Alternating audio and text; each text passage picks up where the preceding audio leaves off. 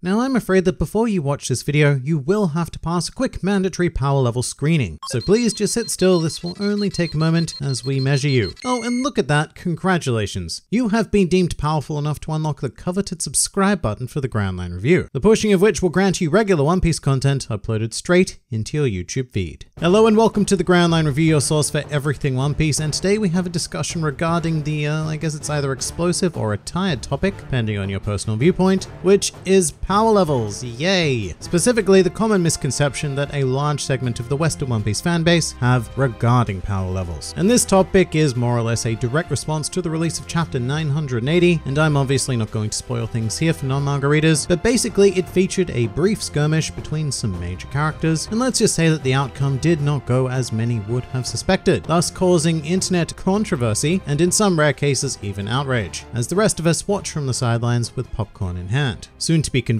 to popcorn in mouth. But this sort of situation occurs because when becoming part of a community and discussing things like strength and power over a certain period, and in the case of One Piece that period is potentially decades, a sort of communal canon develops whereby the large majority agree on certain aspects, and when Oda dispels such a commonly accepted thought, then that sparks controversy, or not controversy, honestly it's more like a non-troversy, because it is not Oda's fault that you have built up false expectations for yourself. And this is something that I do personally grapple with quite a bit when reviewing the manga weekly, not in terms of power levels though, but more general storytelling. So when I review chapters, I come up with all sorts of ideas for where the story is going, and then on the odd occasion, I will be legitimately disappointed when things don't play out how I personally expected them to. It's a completely unwarranted and unfair response, and I really think that the only way you can truly inoculate yourself from such a thing is to not be an active part of a fan base or dwell too much on the series. That's not necessarily the lifestyle that most of us want to live though, so let's tackle the number one issue by far in this realm, being power levels. And we're going to begin with the very first misconception about power levels in One Piece, and that is quite simply that power levels exist in this series at all. To put it bluntly, they don't. One Piece is not like many other classic shonen series, where a character's power can be accurately quantified in some way. So the obvious example would of course be Dragon Ball, where at least prior to Super, you could draw distinct tiers because combat in that series is super simple. There is very little room for nuance and creativity with combative styles, and in 99% of situations, the stronger individual will win, because the stronger one is more often than not the fastest one, as well as the one with more energy reserves, and intelligence is a questionable factor of relevance in Dragon Ball. One Piece is an entirely opposite entity. This is a series where it is possible for raw power to lose to a cleverly implemented strategy or simply a bad matchup of abilities. Very roughly, One Piece operates on a scissors paper rock type of system, and yes, that's what we call it in Australia. None of this rock paper scissors blasphemy, but this dynamic makes power leveling very difficult, as just because character A can beat character B, that does not necessarily mean that they can beat character C, because character C was beaten by character B. You really do need to consider the large majority of One Piece matchups on a case-by-case basis, which I have a whole series exploring called One Piece Battles, which takes an in-depth look at combatants through at least 7 different categorical distinctions, as well as adding miscellaneous data on top to predict an outcome. And even then, this is often not a solid outcome, and in many cases I am left legitimately questioning the fight. But that is the beauty of One Piece. It is an incredibly vast world with nuanced individuals who you cannot broadly categorize, not for the most part. And this will bring us to the second common misconception of power levels in One Piece, which is that even if they did exist, which they don't, but if they did, the fan base is using them incorrectly. And here I am referring to the emergence of broadly accepted leveling metrics. And probably the best example of this would be people who use the term Yonko level. Now, taking this term at face value, it would imply that everyone granted the title of Yonko are all pretty much on the same level of power, and the existence of this feature is one of the big reasons why a lot of fans simply can't get their poor heads around Luffy being labeled as the 5th Emperor. And that's because he simply does not fit their own established headcanon definition of Yonko level, as he cannot go head to head with Whitebeard, Kaido, or Big Mom. Likely Shanks as well, and possibly even Blackbeard, although I would heavily argue that last one. And that's kind of the problem. So I say possibly Blackbeard, because despite his global shenaniganry, there really isn't a lot to say that he is too much out of the realm of possibility for Luffy to deal with. Physically, we've been shown evidence that he simply is not all that strong, and he mostly progresses in this world via the same mechanism as Luffy, which would be the Art of Fate. And so there is a huge flaw in the armor of classifying someone as Yonko level, because the 6 candidates who would officially make up that category in the minds of fans already have a great disparity of personal power between them. Blackbeard does not possess the strength of say Big Mom or Kaido, but he has made it to the position of an emperor through the device of sheer notoriety Luffy and amassing a legion of support behind him, just like Luffy. And that's why this Yonko level garbage doesn't work, because it isn't simply strength or power that allows someone the title of an emperor. So for example, if we take a character like say Dracula Mihawk and decide to label him as Yonko level, as many do, then what does that even mean? And to answer that, it means nothing, because what it implies is that yes, he is powerful, but how powerful? Are we talking Blackbeard Yonko level or Kaido Yonko level? Could it even be Whitebeard Yonko level? Maybe even Shanks Yonko level, which is the epitome of pointless discussion, as we know almost nothing about Shanks' actual strength. And this is a common problem that will arise when trying to use titles in power leveling. Inevitably, you will always need to fall back to an individual character for comparison rather than a broad group, which is fine. And in fact, that is probably the most effective way to judge the power of any given individual. But for another title example, let's use Mihawk's title as a Warlord of the Sea. You could never say that any character is of Warlord level, because it is meaningless due to the incredible disparity of power between all of them. For two examples, let's take Crocodile and Doflamingo. Both possessed the Warlord title, but one was defeated by a pre-gear, pre-timeskip, pre-Haki Luffy, whilst the other was able to tank gear 4th, and it took a King Kong punch as well as the rebellion of an entire nation to overcome. The two are not comparable at all in terms of power, but they each managed to acquire the Warlord title due to their own personal circumstances, and as such, that title cannot be used for anywhere near an accurate measure of strength. Now, I will say there is one potential exception to this. The one title that you could maybe possibly get away with using is Admiral level, because for the most part, each of the admirals have been shown to be on quite a similar all-around area of power to their counterparts. And yes, we do know things like for a fact Sakazuki is stronger than Kuzan specifically, but it took them a 10-day battle that permanently altered the climate of an entire island to reach that conclusion. So the two were pretty evenly matched, as would seem are all admirals. So that is my one little concession on using titles for the purpose of power leveling. However, it is a very rare example for One Piece, and I still think that if you are going to, for whatever reason, get your hands dirty in the realm of power scaling discussions, then you should steer clear of titles, because it opens up the idea of using other titles and then things become a giant mess as per usual. And speaking of giant messes, for one more title related example, I now present the worst possible power leveling definition in this fanbase, which is Yonko Commander level. Now this obviously refers to top officers in each Emperor's crew, such as the Calamities or the Sweet Commanders, Ben Beckmans, whatever. It doesn't really matter because it's absurd. Just as with the Warlords of the Sea, and even the Emperors of the Sea, there is a ridiculous disparity of power within every character who holds one of these positions within the series. I mean, even with Big Mom's individual crew, there is a gigantic difference between her Sweet Commanders. Like Katakuri and Cracker cannot be placed on the same quote-unquote level and then have that broad level used as a relevant metric. But it does get used, and as a result, you see a lot of really poorly thought out arguments claiming things like Luffy can't be Yonko level because Katakuri is only Yonko Commander level, and Luffy couldn't even beat him. And if you want to weigh in on another controversial discussion over whether or not Luffy actually beat Katakuri, I have an entire video on that here, but that is not our focus today. No, our focus are broad statements like that are something of a cancer upon One Piece discussion online because of the sweeping generalizations made and the lack of any internal consistency. So for example, and this is my final point on titles, I promise, they don't even form a cohesive system if you do choose to use them. I mean, how does someone who is considered Yonko level stack up against another character who is considered Admiral level? And the simple answer is you would need to look at both characters individually, because look, there are all of these wonderful fake tiers going around, but there is no way to effectively rank those broad tiers. I mean, I guess if I had to give it my best go, I'd say that Yonko level goes on top because of characters like Whitebeard and Kaido, followed by Admiral level next, but that doesn't really work either, because there are characters in the Yonko level tier that seem to be blatantly outclassed by those on the Admiral level. And in fact, there are even beings within the Yonko Commander level who can stack up evenly against Admiral level combatants. So there's no actual distinction at play between these tiers, which renders the whole tier system entirely pointless. I mean, if someone on Yonko Commander level can be considered equal to someone on Admiral level, and then someone on Admiral level can be considered equal to or greater than someone on Yonko level, then what was the point of even creating these tiers in the first place? Or are we supposed to dive even deeper and say that this Yonko is actually Admiral level, whilst this Admiral may very well be Yonko level, and this Yonko Commander is actually more accurately Admiral level, whilst this Yonko Commander probably shouldn't even be in the Yonko Commander level, despite being a Yonko Commander? In the end, they don't actually tell you anything, and they only serve to muddle up discussion. So in conclusion, stop using titles to power scale. Next up is a misconception that I think, thankfully, the large majority of the fanbase have gotten over, but I do still see it enough to mention it here, which is that bounties do not equal power. Unfortunately, there is still a healthy trend of power scaling according to the bounty metric, and it's all but entirely irrelevant in the modern era of One Piece. Now granted, this was not always the case. Like when the series first started during the East Blue era, bounties were probably quite an accurate representation of direct strength. You could take characters like Arlong and Kuro, compare their numbers, and very accurately judge who would be more likely to win in a fight. And you could do that quite consistently with most of the very early characters. However, this is no longer the case, because when we have characters with a 500 million berry bounty, taking out characters with bounties of over 1 billion berries, we do hit the realization that,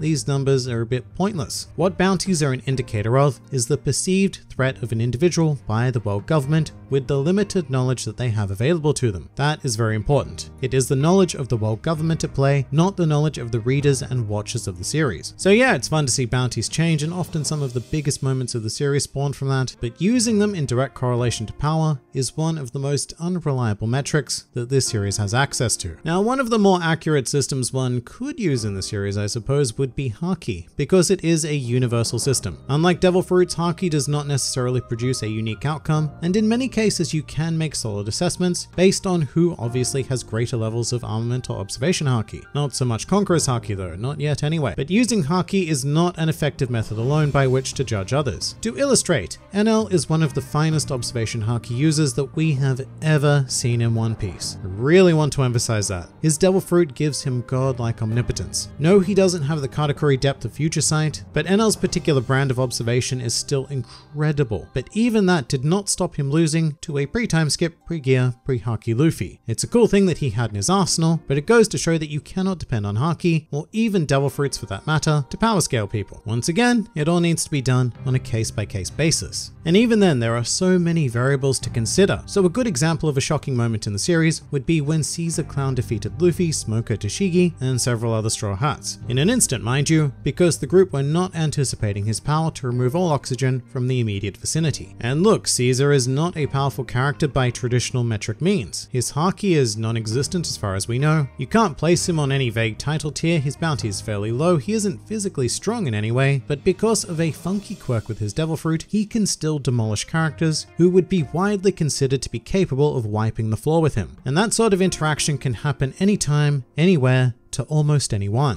which is exactly the case in chapter 980. A certain character with an unknown power took advantage of that situation and emerged as the undisputed victor in a brief, and I want to emphasize that word, brief, skirmish. It was not an extended battle, it was not an accurate judgment of power, and the segment of fans who are losing their minds in the depths of disappointment need to calm down and reread One Piece, because that is the entire history of the series. Characters caught off guard or caught within a bad ability matchup can unexpectedly lose battles. Welcome to the glory of this world, and just imagine how disappointing it would be if things were the other way around and we always knew who was going to win before a fight even began. In which case, One Piece may not even be worth reading. So please, for your own good, stop power leveling, and if you do insist on the practice, then don't overreact to the briefest of conflicts as if it was a key scientific discovery that changes everything we know about human existence. But what do you guys think? Please do leave your thoughts in the comments below, or even join my Discord server. And if you're keen to see more videos like this, then please do go and check out some of my other content, or even subscribe to the channel for more glorious One Piece business uploaded straight into your YouTube feeds. But for now, this has been the GrandLineReview, and I'll see you next time.